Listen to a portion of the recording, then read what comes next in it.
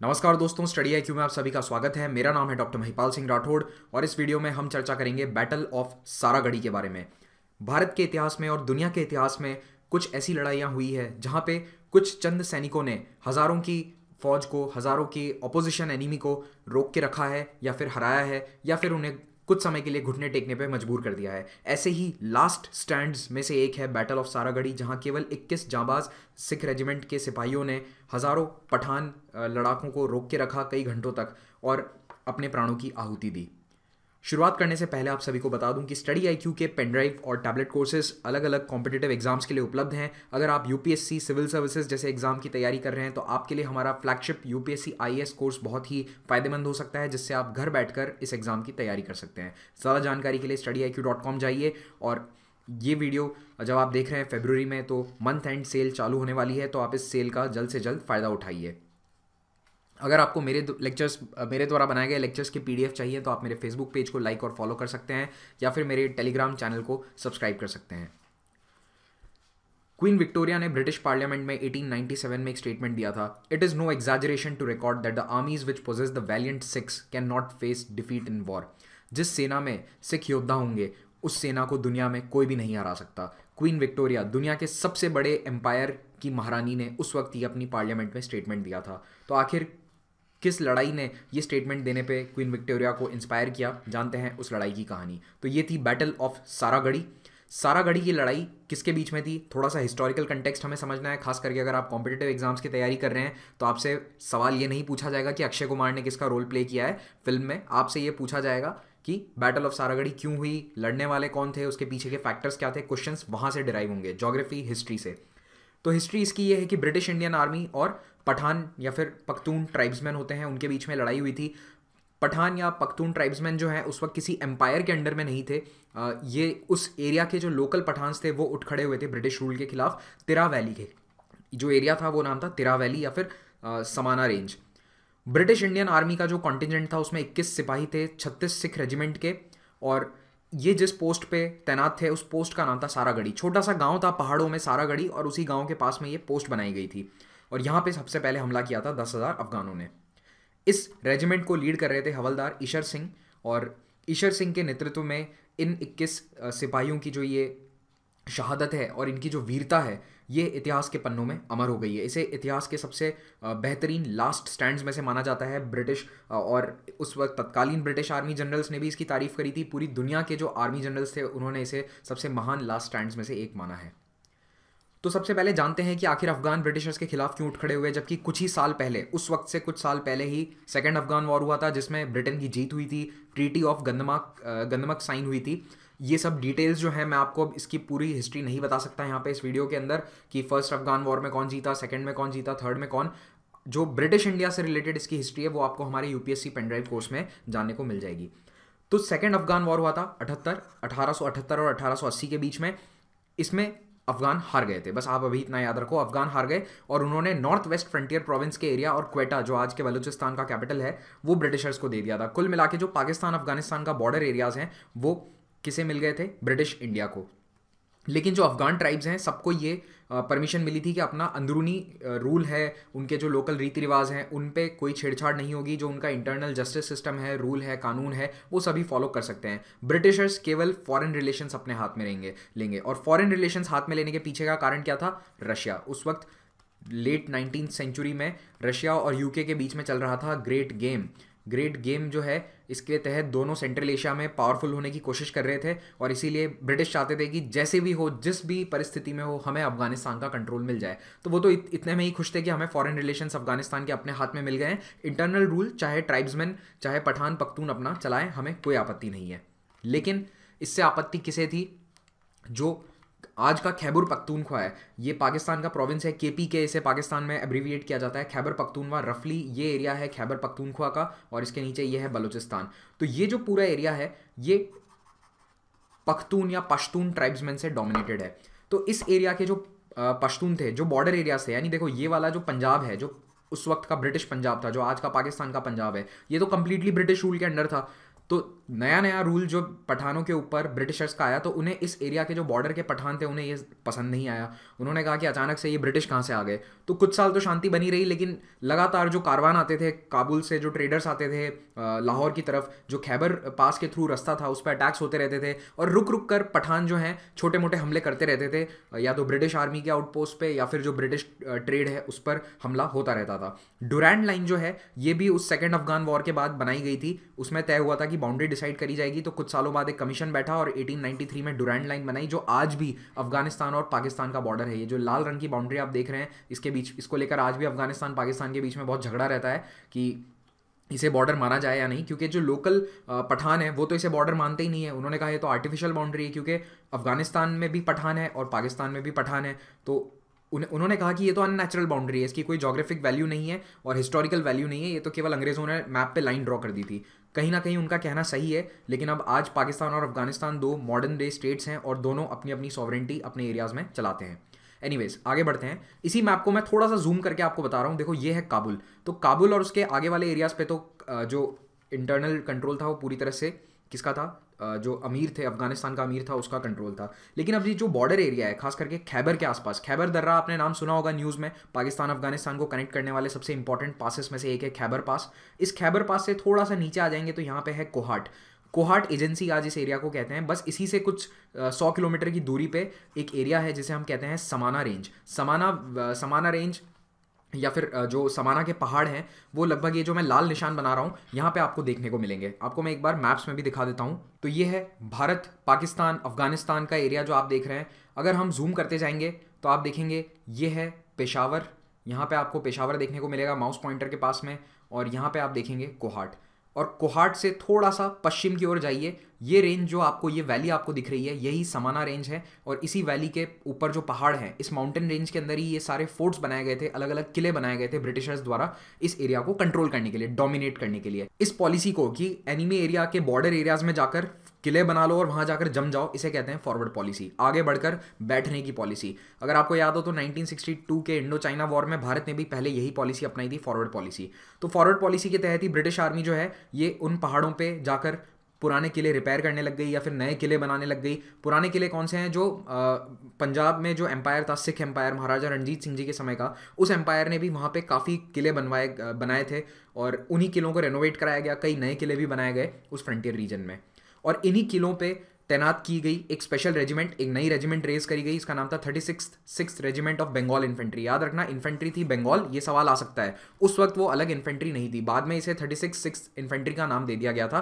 पहले वो बंगाल इन्फेंट्री के अंदर एक नई रेजिमेंट रेज करी गई है, ठीक है, यानी कुछ हज़ार सैनिक नए बनाए गए हैं 36th रेजिमेंट में। तो 35th और 36th दोनों बनाई थी उस एरिया के लिए, लेकिन बैटल ऑफ सारागढ़ी में कौन सी रेजिमेंट थी, 36th, ये याद रखना, 36th regiment of Bengal infantry. कुछ साल बाद इसका नाम बदल के कर दिया गया सिख इन्फेंट्री। तो 1887 के अंदर ये रेजिमेंट बनाई गई। स्पेसिफिकली यही पर्पस था कि ये जो नॉर्थ वेस्ट फ्रंटियर है, जो पठान इलाका है, ट्राइबल एरिया है, वहाँ पे इन्हें तैनात किया जाएगा। तो ये इनकी स्पेशल ड्रेस थी, आप देख सकते हैं, स्पेशल टर्बन है, उसके ऊपर एक चक्र जैसा लगा हुआ है, और ये ब्रिटिश ऑफिसर्स हैं। ये रियल फोटो है उस समय की, जो 36th रेजिमेंट है वहाँ की। फिर आप थोड़ा सा लोकेशन देखिए सारागढ़ी का। तो मैंने आपको देखो बताया था कोहाट से कुछ 100 किलोमीटर इधर चले तो ये है समाना रेंज, और इसी समाना रेंज के अंदर किले बनाए गए थे। तो जो हमारे इंटरेस्ट का जो काम है वो है इस वक्त 3 फोर्ट्स पे, फोर्ट गुलिस्तान, फोर्ट लॉकहार्ट और फोर्ट सारागढ़ी। सारागढ़ी तो एक आउटपोस्ट थी, इसे किला कहना भी गलत होगा, मतलब छोटा सा आउटपोस्ट था ये सारागढ़ी गाँव में। तो मेन किले कौन से थे, फोर्ट गुलिस्तान और फोर्ट लॉकहार्ट। इन दोनों के बीच में 2.5 किलोमीटर की दूरी पे स्थित है सारागढ़ी।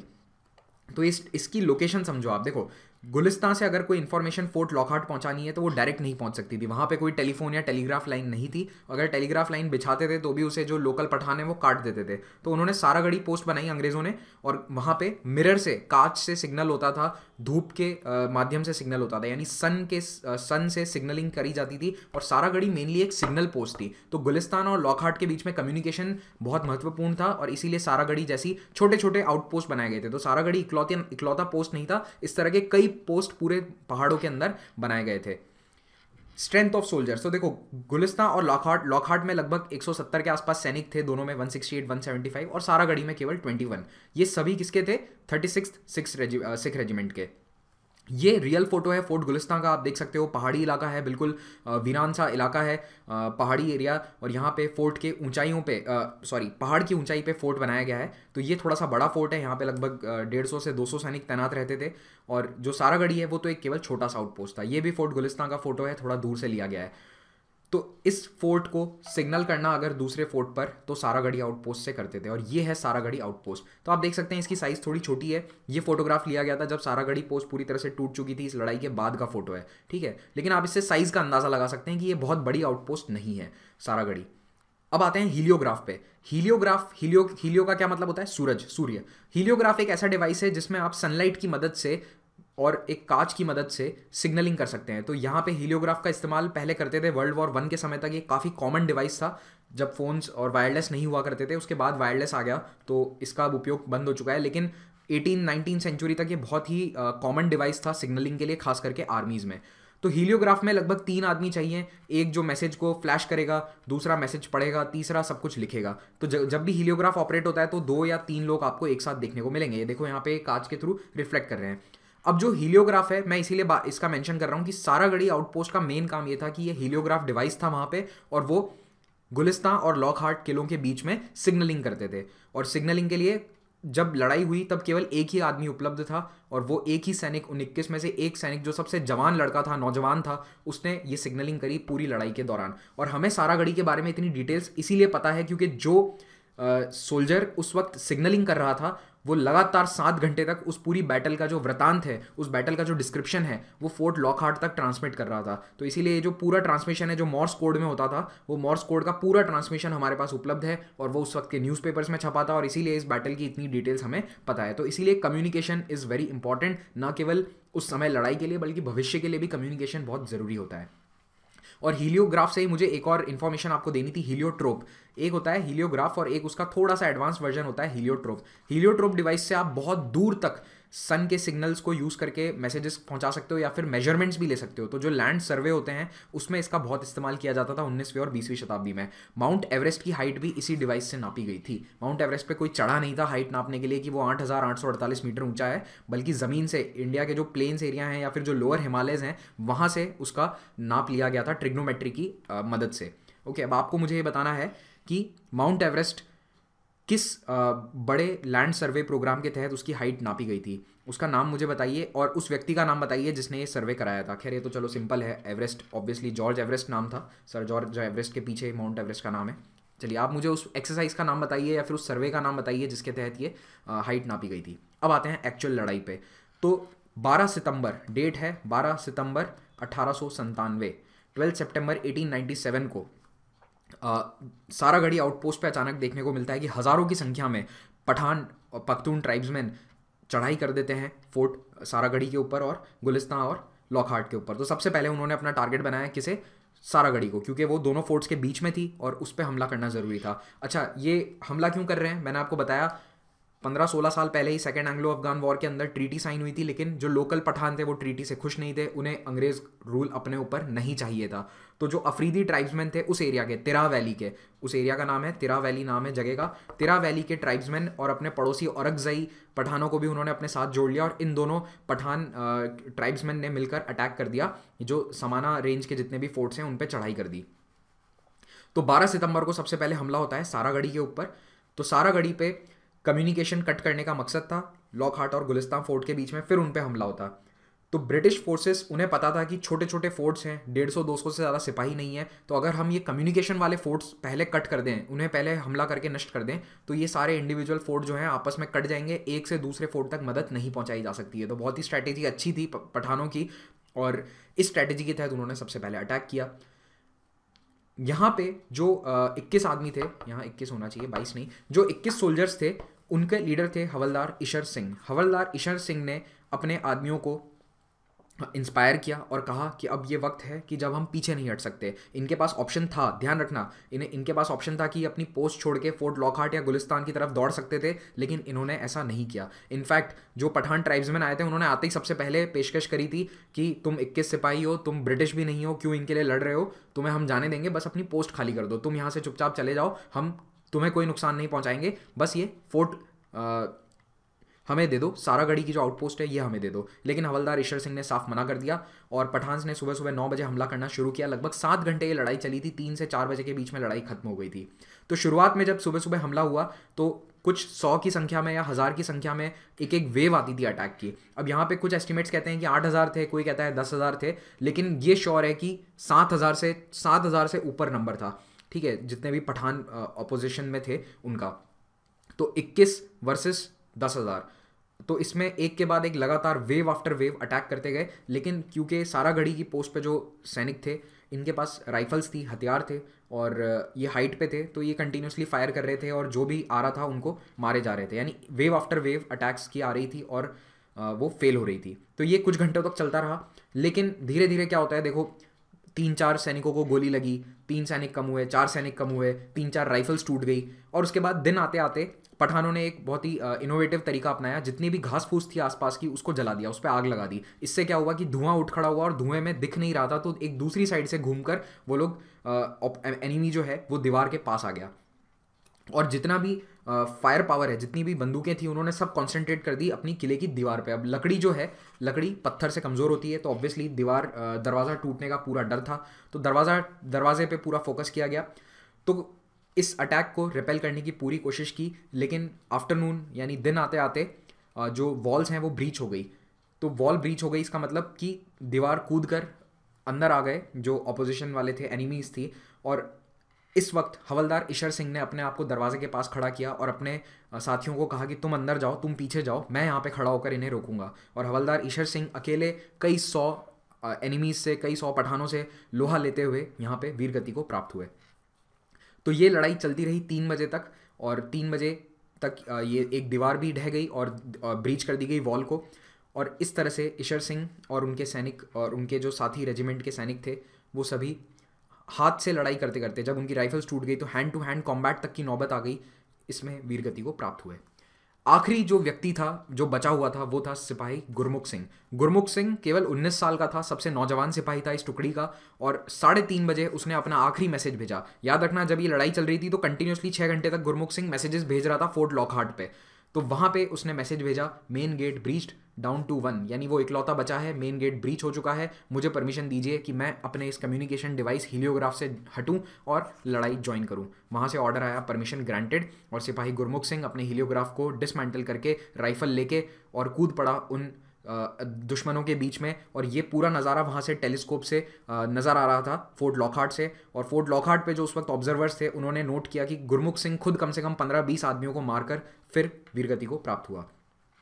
तो इन 21 शहीद सिपाहियों ने हालांकि अपनी जान की बलि दी, लेकिन सामने जो एनिमी है, शत्रु है, उसके भी 600 से 1000 सैनिकों को कम से कम मारा था। तो रेशियो बहुत हाई है। और सबसे बड़ी बात यह है कि जो पठान आर्मी का अटैक था वो पूरी तरह से फेल हो गया अपने ऑब्जेक्टिव में। ऑब्जेक्टिव क्या था? गुलिस्तान और लॉकहार्ट को जीतना, उसे नहीं जीत पाए। हाँ, सारागढ़ी जरूर जीत लिया, लेकिन उससे क्या होता है, अल्टीमेट टारगेट तो गुलिस्तान और लॉकहार्ट था। तो गुलिस्तान और लॉकहार्ट को टाइम मिल गया, 7-8 घंटे मिल गए, उन्होंने आगे से आगे मैसेज कन्वे किया, पीछे से रीइंफोर्समेंट्स आ गए, और अगले 2 दिन के अंदर अंदर ही पठान आर्मी को रिपेल कर दिया गया। और 2 दिन बाद सारागढ़ी पोस्ट फिर से ब्रिटिश इंडियन आर्मी के कब्जे में थी। तो ये उस पोस्ट का फोटोग्राफ है जब वो पोस्ट फिर से ब्रिटिश इंडियन आर्मी ने जीत ली। इसमें आग लगा दी गई थी, पूरी दीवारें तोड़ दी गई थी, और ये जो डैमेज है आप देख सकते हैं। ये पोस्ट इसी हालत में आज भी पाकिस्तान में वैसी की वैसी वहाँ पे देखने को मिल सकती है। तो इस वीरता को देखते हुए ब्रिटिश आर्मी ने इन सभी 21 सिपाहियों को इंडियन ऑर्डर ऑफ मेरिट का ऑनर दिया। ये उस वक्त हाईएस्ट गैलेंट्री अवार्ड था जो कोई भारतीय सैनिक जीत सकता था। यानी कोई भारतीय व्यक्ति, अंग्रेज नहीं, भारतीय व्यक्ति ब्रिटिश इंडियन आर्मी में जो उसे हाईएस्ट पॉसिबल अवार्ड दिया जा सकता था वो दिया गया। उस समय इसे विक्टोरिया क्रॉस का इक्विवेलेंट मान लो या आज के परमवीर चक्र के बराबर मान लो। तो जो ब्रिटिश ऑफिसर्स हैं उन्हें विक्टोरिया क्रॉस मिलता था और इंडियन सिपाहियों को इंडियन ऑर्डर ऑफ मेरिट। तो उन सभी 21 लोगों को ये अवार्ड दिया गया। और इस महान शहादत की याद में सारागढ़ी गुरुद्वारा बनवाया गया अमृतसर में 1902 में। ये गुरुद्वारा हरमिंदर साहब यानी गोल्डन टेम्पल के बिल्कुल साइड में है। तो गुरुद्वारा सारागढ़ी, और एक और गुरुद्वारा है फिरोजपुर में भी मेमोरियल बना हुआ है, गुरुद्वारा बना हुआ है। तो अगर आप कभी यहाँ जाते हैं तो ज़रूर इन प्लेसेस को विजिट कीजिएगा। 12 सितंबर पंजाब राज्य में आज एक हॉलीडे के रूप में मनाया जाता है, एक स्टेट हॉलीडे है 12 सितंबर सारागढ़ी को कमेमोरेट करने के लिए। और इसीलिए अब बॉलीवुड का भी इंटरेस्ट इसमें आ गया है, तो कई सारी फिल्में आने वाली है अगले एक साल में। जहाँ तक मुझे पता है 2 या 3 फिल्में आ रही है, और जिनमें से सबसे फेमस अक्षय कुमार द्वारा जो अक्षय कुमार जिसमें है वो वाली फिल्म है। तो आई होप आपको ये लेक्चर इंटरेस्टिंग लगा। Thank you for watching this. Have a great day.